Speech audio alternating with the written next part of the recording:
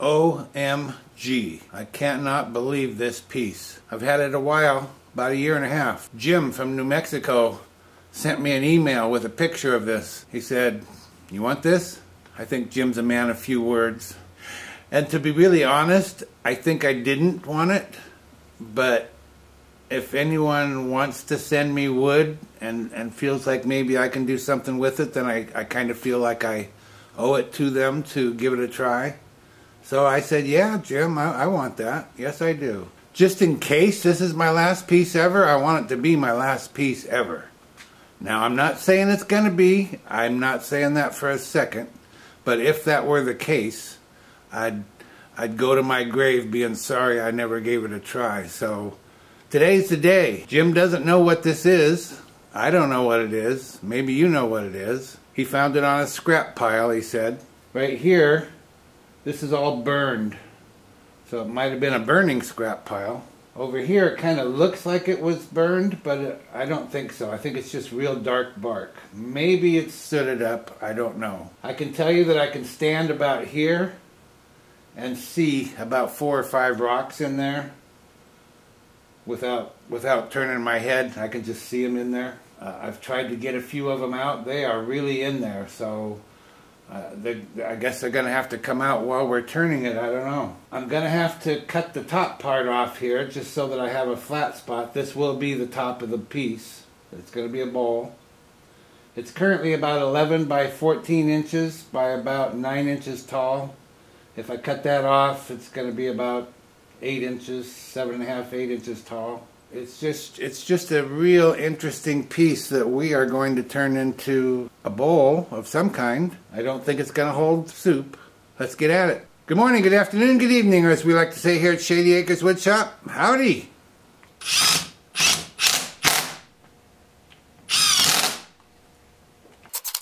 For those that don't know, this is a faceplate ring.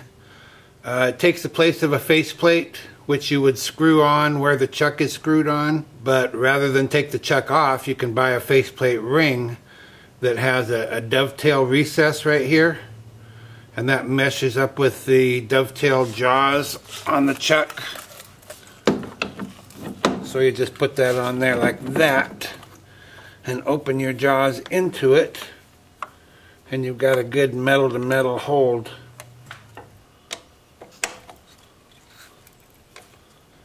And as long as those 4 screws hold up, we should be in business.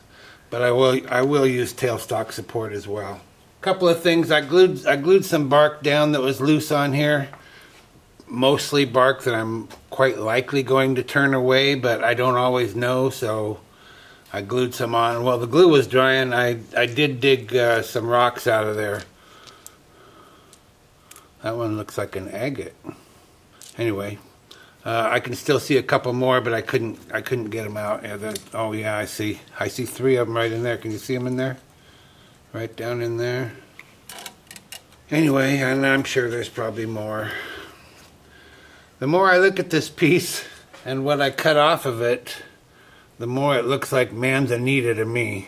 And if that's the case, I'm so sorry. I swore I'd never turn another manzanita piece. If you've ever seen my video, I think it's called Cracks, Cracks, and More Cracks. It's a piece of manzanita that just gave me fits. It was awful. It was awful to turn. And it looks very much like this. This doesn't seem to be as hard as that was. That was so hard. I mean, it was so hard. My chisel just skipped over the wood. It wouldn't even hardly cut it. I had to use carbide much of the time. But I did get it done.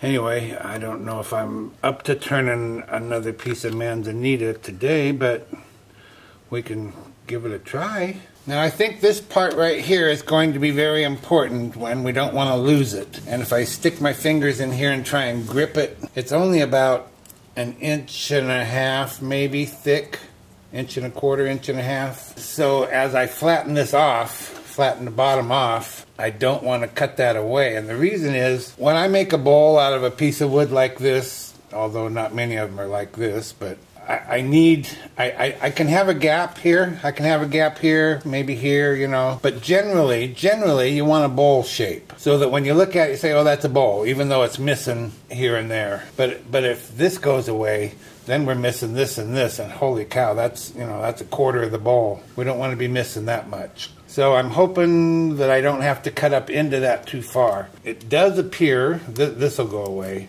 But it does appear that this is higher that way towards the top of the bowl than anything else is. So I don't think I'll get into it. But it's something to keep an eye on. I can only turn at 360 RPM because it's out of balance. But as I turn the outside, a lot of this is going to go away. A lot of this burned part will come off.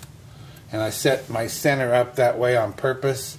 This sticks out this way further than that does. So I'll be cutting off the heavier part, the black part, the burned part, and that should round the bowl up a little bit. Isn't that interesting? So I've sharpened up my 5/8 inch bowl gouge. Going to be turning at 360 RPM, mask and face shield on.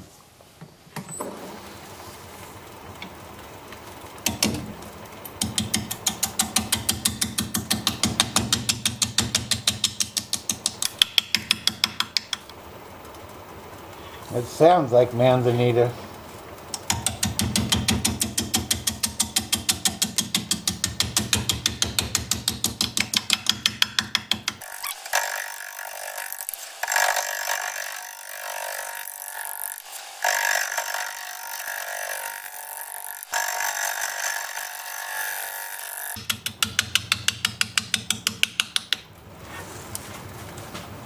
I'm sure we haven't made much progress. I just want to see how little we've made. Little.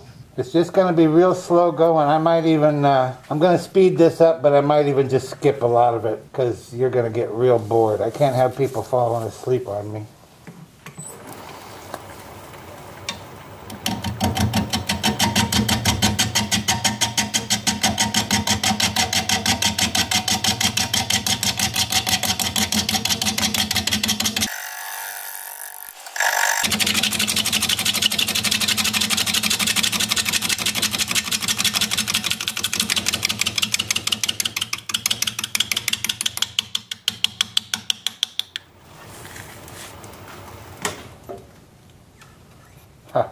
It's going to be pretty, we can see that, but it's going to be a long time before we get to pretty.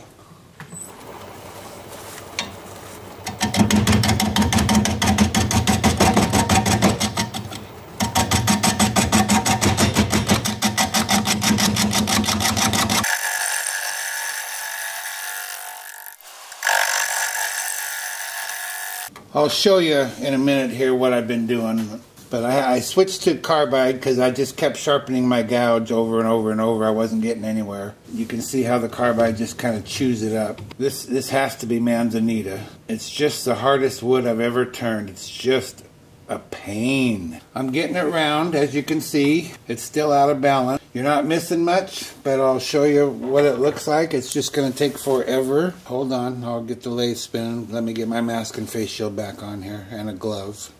I was able to pick the speed up to about 700. Let's see. No, I don't mean 700. 400.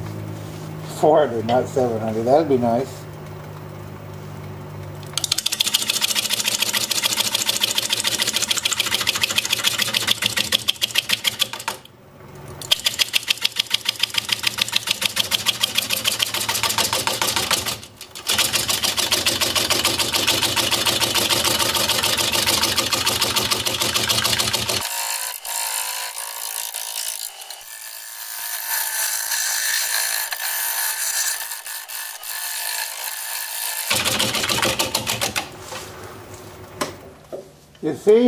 You see, you're not missing much.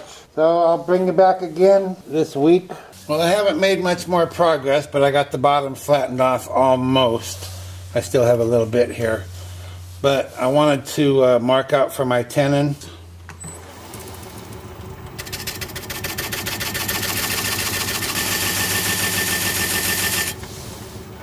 So that's my tenon size. You see that little pocket of rocks there?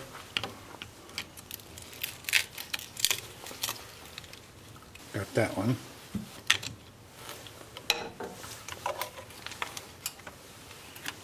That one's kind of pretty. I've had quite a bit of stuff flying out of here, but I don't think I've had any rocks flying yet. I don't know. They didn't get me anyway. I want to say, boy, is it going to be worth it, boys and girls, but I don't know if it is or not. I'm going to have to get me some hand pruners and prune off some of this little stuff. I think it will be worth it. I just don't know what it's going to look like yet. Apparently it's not going to be a very deep bowl. You can see how thin this is, this edge, but then over here it's much thicker in the middle. Of course, we're going to be cutting that middle away, so it looks like it's not going to have very high sides. I don't know. I don't know what it's going to be. A shallow fruit bowl or something. So I'll see you all here tomorrow. Tomorrow will be Saturday, the, I don't know, 19th or 18th, 19th, something like that, of February. See you tomorrow. Okay, I'm going to try and switch back to my 5/8 inch bowl gouge to put that tenon on there. And then I'm going to try using it to turn with, at least flatten off the bottom. We'll see how it goes. Going to be at 460 RPM, 5/8 inch bowl gouge, mask and face shield on.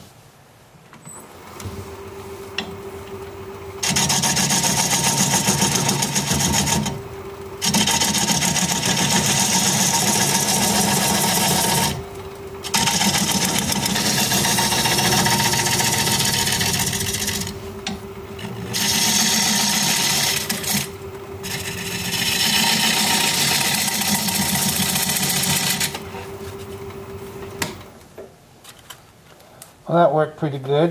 And I'm going to use this diamond point tool to square up the sides of the tenon.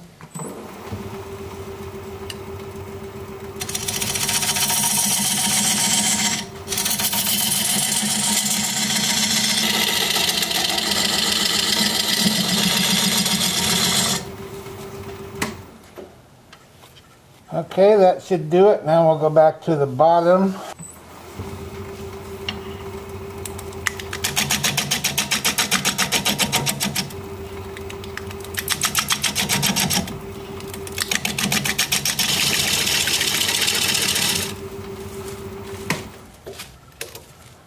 Okay, I'm going to start working on this corner over here. This is just going to have a wide flat bottom, that's all. There's not a lot I can do about it because of this piece I have to save.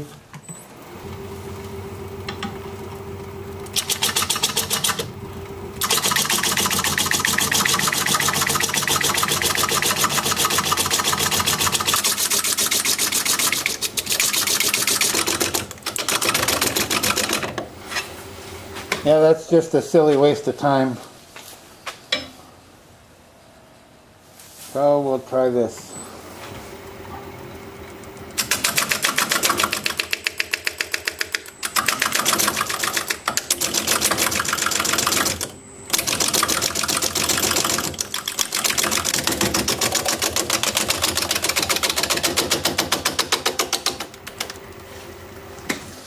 That's just awful. Just awful. Well, you know, actually we're just about there as far as how much I can turn before I run into big gaps and valleys and stuff in here.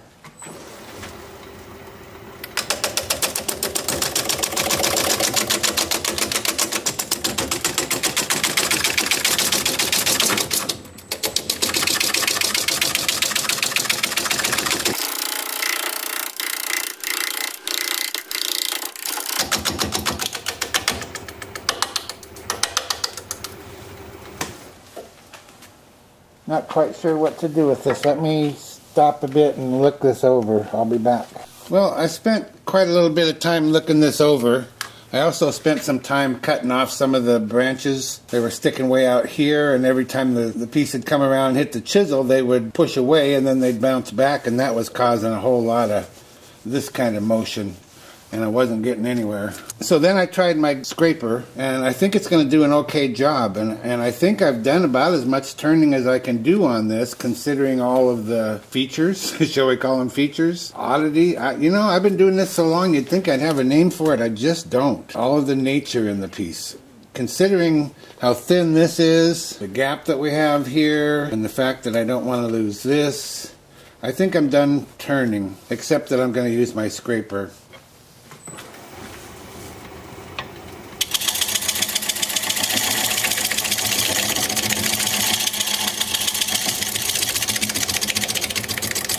Well, that's kind of peaceful, isn't it?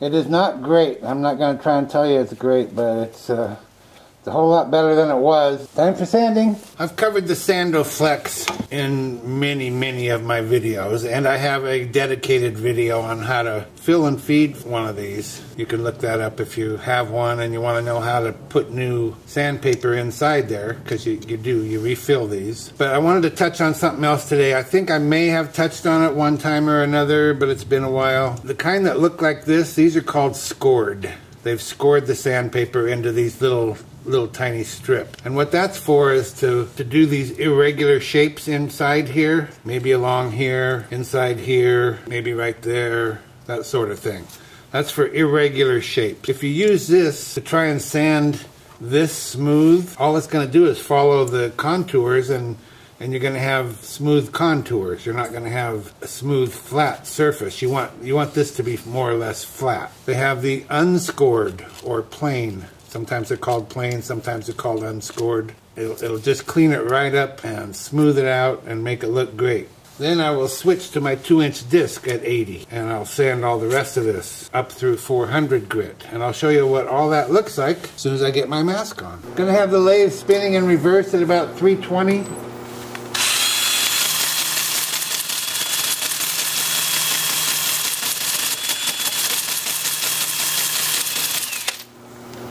And then I'll do it forward as well.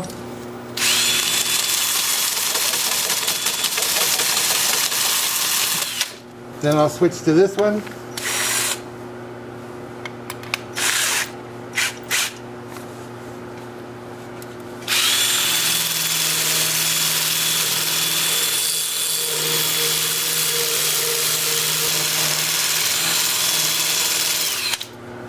And do all those contoured parts. And then with the lathe spinning in reverse, still at about 320.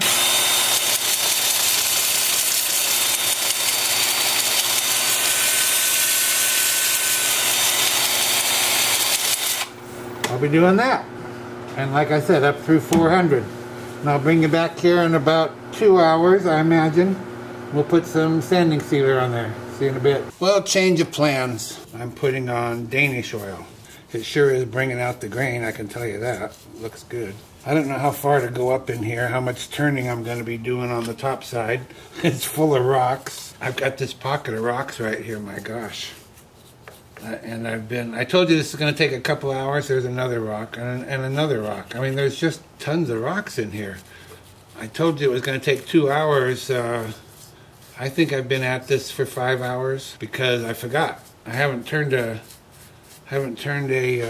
root ball for a while, and I forgot about all the dirt that I have to dig out of there with a little screwdriver and air compressor to blow it all out afterwards. And I had to continually trim away little tiny roots. So you can pretty much see what it's going to look like. So I'll see you tomorrow again. Oh, and there's more rocks. Oh, more rocks. Yay! We got the piece turned around with the tenon mounted up in the chuck, and now it's time to look over what we have here. It's quite a mess, isn't it? You can see the rocks in there. There's about 3 or 4 rocks right here, and there's more in there. I think that's a rock right there too. Now this is interesting over here. It looks like it doesn't belong there. It looks like some kid 100 years ago or 50 years ago or something took a 1/2-inch square piece of wood and shoved it into a crevice in the tree, and there it is. Doesn't look like this wood. It's square. I don't think I've ever seen a square branch, so I don't know what that's about. So what I'm looking for now is what happens if? What happens if? What happens if I cut into this part?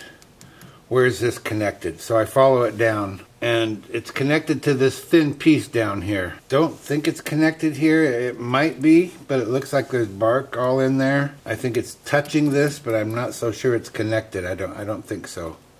I think it's more like a bark inclusion in the middle. I could cut into it, but not much. You know, I could kind of buzz by this part right here as long as the main part stays attached. If I want to save it, maybe I don't want to save it. Other than that, it looks like we're good to go. So that means keep the bowl maybe inside of this right here. So that's just some of the stuff that I consider when I'm turning something like this. I'm just not even going to waste my time with high-speed steel. I'm going to get nowhere. So I'm going to use this hollowing tool. This is a Easy Wood Tools #1 hollower. It just takes a little tiny cut. It's not going to go dull every minute and a half, and it's going to take a long time because it's such a tiny cutter, but at least we're going to make progress, I think. I hope we are. I don't know what speed we're going to be turning out. Let's see. About 470. Starting to vibrate pretty good at 470. #1 hollower, 470 RPM, mask and face shield on.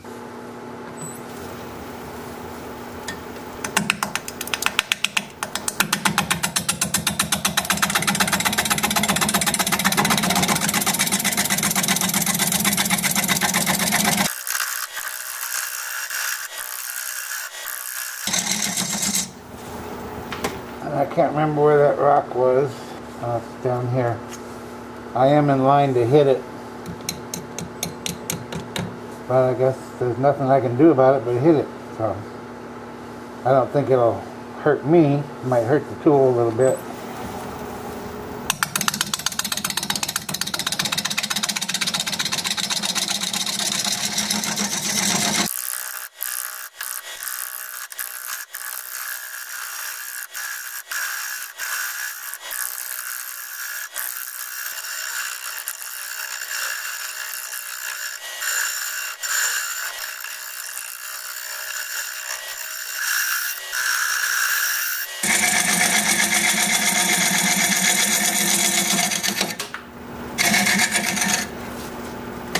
Something went flying. I might be hitting those rocks. I don't know. Anyway, it didn't get me. That's all I know. What are we going to do about that stick? You like it?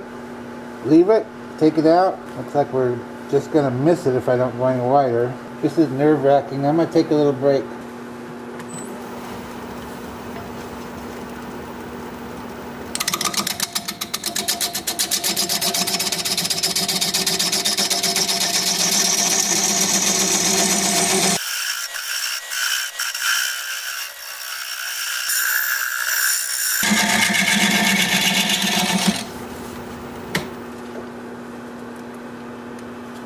Well, okay, looks like I need to know. Keep the stick or get rid of it. I guess keep it, right? It's part of the history.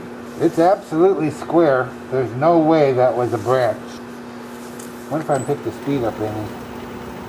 Not really. 480.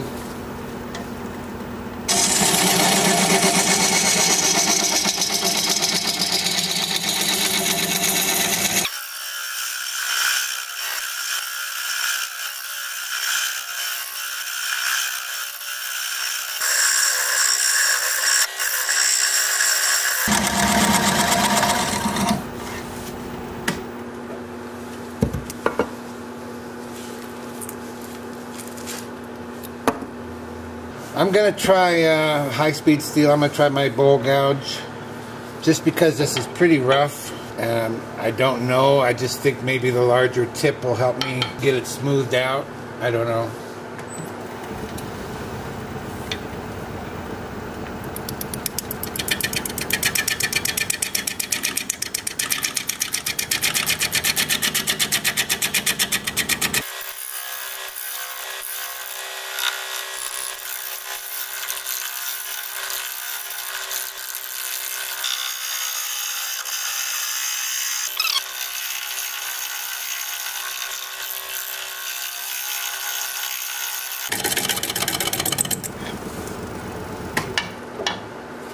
Okay, we'll go thinner at the bottom. And my scraper is going to fix up a lot of that, I hope, I think. Can't come out here much further now. Oh, and where's my stick? Yeah, see?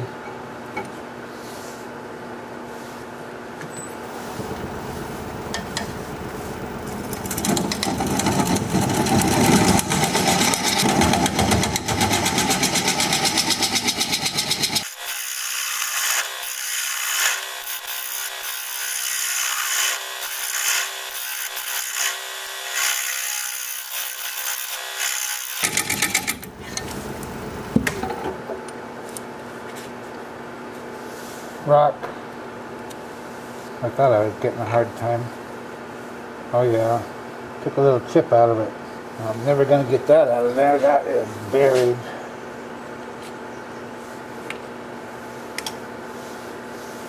Not a chance. Well, that's not going to do my scraper much good, is it? Sheesh. I think we're about done, I guess. Well, I'm not going to sharpen this because it's not going to do any good with that rock. But let's see what happens.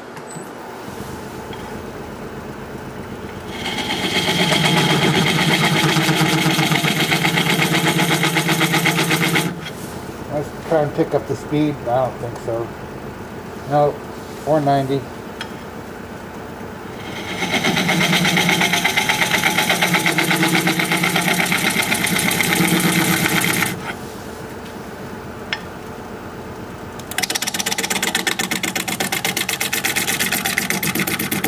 I think that rock's right about there. There we go.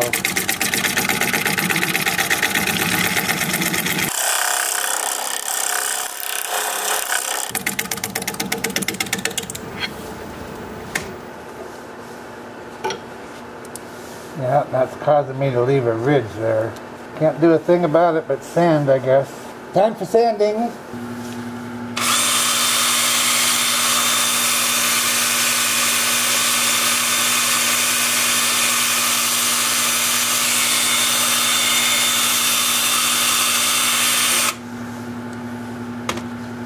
Well, you can see I'm not sanding in my normal manner. I'm not spinning the piece for the sole reason that I don't want to polish up this little stick. I want it to look like it did in real life, you know, when it was living. So, so I'm going to be doing each grit, 80 grit up through 400. Just like this, just moving the piece around. I've got a pretty good gouge here where that rock is. And I probably can't get it out. I've tried to get it out. Maybe I'll try my Sandal Flex in there. That's not going to get it out, but it might clean it up a little bit nicer. I don't know. Anyway, so this is what I'll be doing for a little while, and we'll put some more Danish oil on there. See you in a bit. I have mixed feelings about this piece. I cannot get rid of my tool marks. This wood is just too hard. It's just too hard. I sanded that with my Sandal Flex a lot. It's quite smooth, but my tool mark's right there. This is not a tool mark. Definitely not a tool mark. There's no indentation to it. It's a, I don't know what they call it, a ray in the wood. The grain just goes that way, that's all. Like I say, I don't know. I'm fond of saying, if you have a lathe, there's no such thing as firewood. Well, I think I would make an exception for dry manzanita. I think if you got dry manzanita, set it on fire. Don't try and turn it. Don't do this. This was not any fun. Okay, it was a little bit of fun. It was fun finding the rocks, and it was fun finding the stick sticking up out of there. I hope you like it. I made it for you. If this would have been for me, I would not have finished it. Life's too short, you know.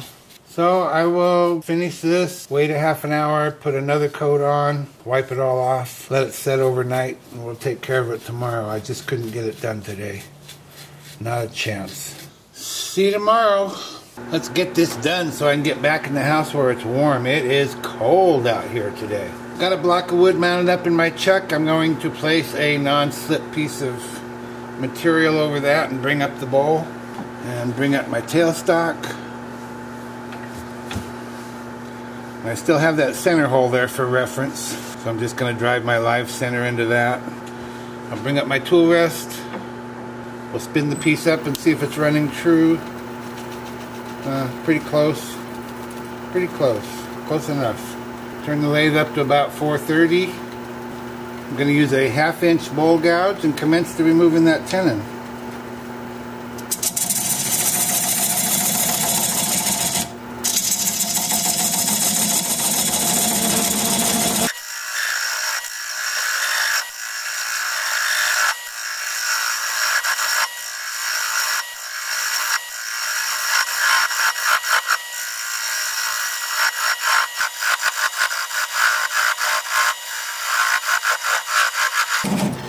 So that's pretty small, so I'm going to switch to a swept back bowl gouge, still 1/2 inch, so that I can get in there a little closer.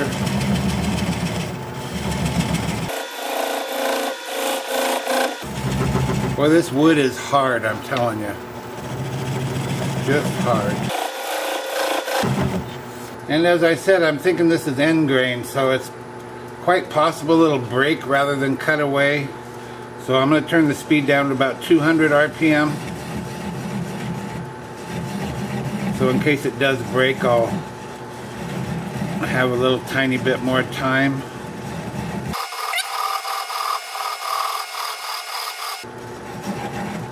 And now I'm just going to apply the bevel of the gouge against the bottom of the bowl. Pressure towards the headstock, right hand on the gouge, left hand on the switch. And when the little nub stops turning or breaks, we'll know we're through.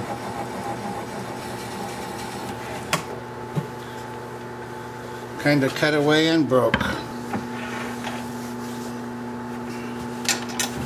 Now I'll just take this over here to the workbench, sand that up, sign it, and get it finished, and I'll be right back. Be sure you stick around to the end of the video so you can see the before and after shots of this piece. If you'd share the video, I'd really appreciate that. That'd help me out so much. Thank you for that. Well, here it is. One Manzanita bowl in the books. It's beautiful, I think. I hope you think so. I mean, look at that grain. It's just beautiful. Beautiful color. So much to see here. It's kind of like it's in layers. You've got this layer, the bowl part, and then you've got the outer layer here. It's even more so over this way. That's got the outside of the bowl here, inside of the bowl here, outside, inside, and then it's got a whole nother layer out here. I think that's so cool. There's no bad side to this. This up here is where it was burned in a fire. I just left a little bit of it, not much, but I wanted some evidence of it. The rest of the black is the bark, that root bark. Now, does this piece have any problems? Yes, it does. Yes, it does. And I'm not proud of them. You can see my tool marks in there. That's something I just avoid with every part of my being when I'm turning something. I don't want any tool marks. But there they are. And they're prominent. And I'm going to call them battle scars. This was a very, very, very difficult piece to turn. Much like the Manzanita piece I turned before. And I'll link to that. I want you to see that one. Cracks, cracks, and more cracks it's called. Because it's full of cracks. I think Manzanita must just do that. It's just full of cracks. But that other one is more cracks than wood. And it's quite beautiful itself. But I like this piece, and I think it's useful, usable, but more than anything, it's just an art piece to set on an entryway table to impress your guests. Not because Phil did it, because nature did it. Look at that. Wow. Look what nature did for us. It's just beautiful. Thank you, Jim from New Mexico, for sending this along for all to enjoy. If you like this video, thumbs up please. I'd sure appreciate it. If you're a subscriber, thank you very kindly. I truly appreciate that. If you're not a subscriber, you might consider becoming one. I put out regular videos about one a week, and I'd like to keep in touch. An easy way to subscribe is just click my picture you see there near the end of the video. Your comments are always welcome, and I love reading them. So for now, this is Phil, Shady Acres Woodshop, signing off.